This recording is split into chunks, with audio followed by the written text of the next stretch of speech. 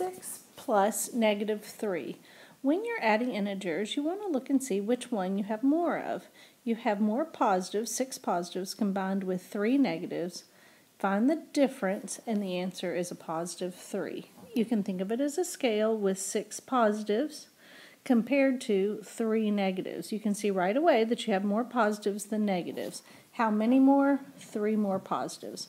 If you think of a number line, you can think of 6 plus a negative 3. If you're adding 3 negatives, you're going to go back 3 spaces, and you end up at a positive 3.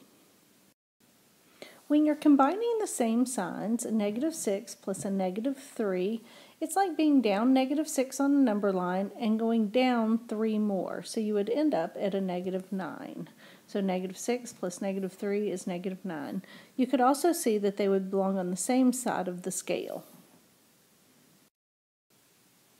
Negative 6 plus a positive 3. We have more negatives than positives, as you can see on the scale. 6 negatives, 3 positives. So you want to subtract them, 6 minus 3, and get 3. But you know to keep the negative sign because you had more negatives. Some people say if the signs are different, find the difference. On a number line, it would look like negative 6 plus 3, so you come back up the number line and you would end up at negative 3. Okay, so here are some to practice. Put it on pause and then we'll work through them. Alright, so negative 12 plus 8. You have more negatives than you have positives, so I would underline that just to remind yourself. So different signs, find the difference. So 12 minus 8 is 4, but we had more negatives than positives. Negative 36 plus a negative 8. We have both sets of negatives. So this is like going down 36 feet and going down 8 more.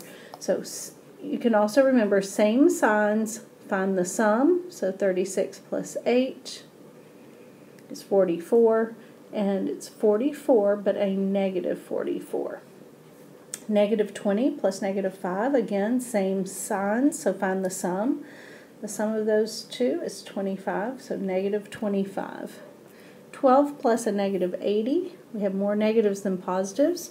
Different signs, so find the difference. So we have 68, but it's negative.